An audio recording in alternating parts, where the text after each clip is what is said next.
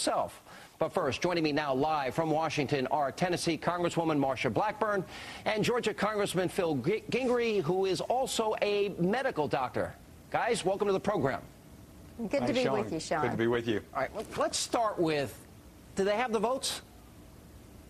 I don't think that they do have the vote, Sean. I think that what you're seeing play out is the people are weighing in on this.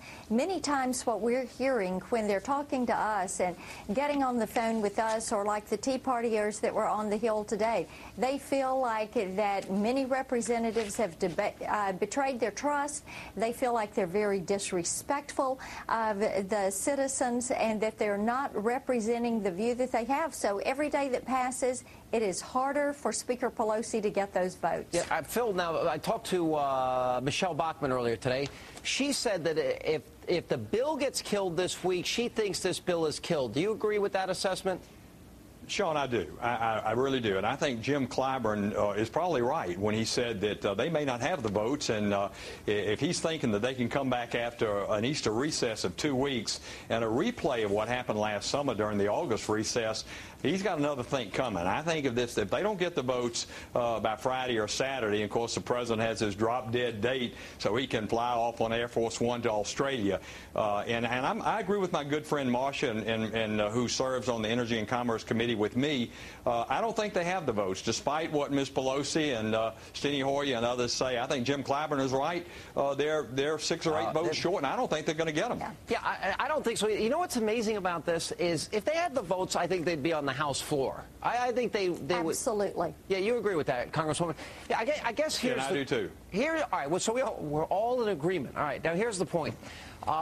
If they try after the Cornhusker kickback, after they try and take care of their union buddies, the Louisiana Purchase reconciliation, Congresswoman, if they now go to the slaughter solution, in other words, that House members would actually vote for a rule change so they never have to vote on the bill, it's confusing. So you have to go home to your constituents and say to your constituents, oh, no, I only voted for the rule change. Do you think that'll fly?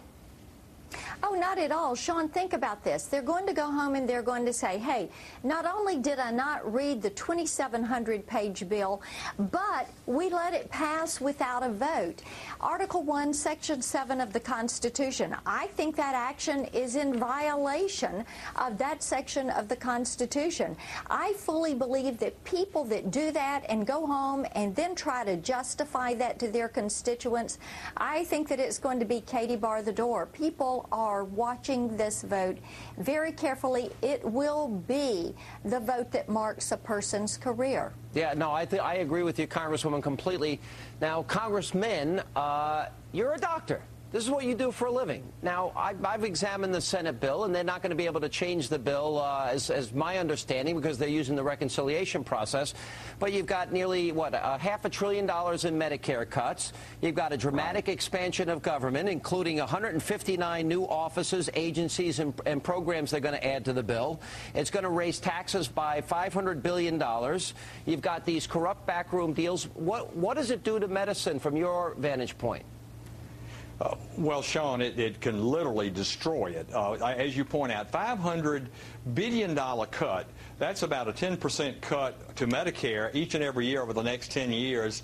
And $120 billion of that is to the Medicare Advantage program. That's about an 18% cut of that program, and 25% of our seniors pick that as their choice because it covers wellness and preventive care and screening and that sort of thing. So $500 billion cut to Medicare, that's $35 trillion worth of unfunded liability over the next 50 years, and then another $500 billion worth of tax increases. The American people are looking at that and they're saying, wait a minute now, that's $1 trillion 300 billion deficit for 1 year, and you're going to add another $1 trillion worth of debt to $12 trillion. No wonder the economy is so bad and 16 million people people are out of work, and we have 10% unemployment. So this is all about the economy and jobs. This is a job killer, and in fact, some of the physicians will be losing their jobs because they're so frustrated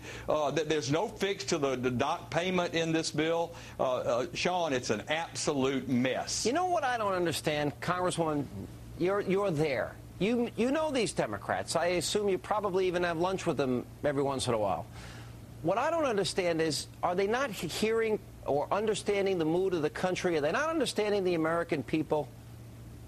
I think that they have underestimated the way the American people are watching this bill, and they are watching very closely.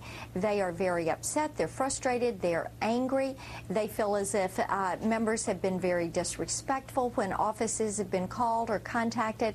And, Sean, they are paying close attention. But why would they then vote, basically to end their career? Because I think that's what they're doing. And it is something that I think they have underestimated. They don't think that people are that upset. They say once they understand the bill that they will be supportive of it. But Dr. Gingrey will tell you, we tried repeatedly in committee to put things in there that would protect seniors, that would allow those that are uninsured to have access, that would actually get down the cost. When the bill left committee, Speaker Pelosi stripped them out before it went to the House floor. All right, guys, good to see you both. Thank you both.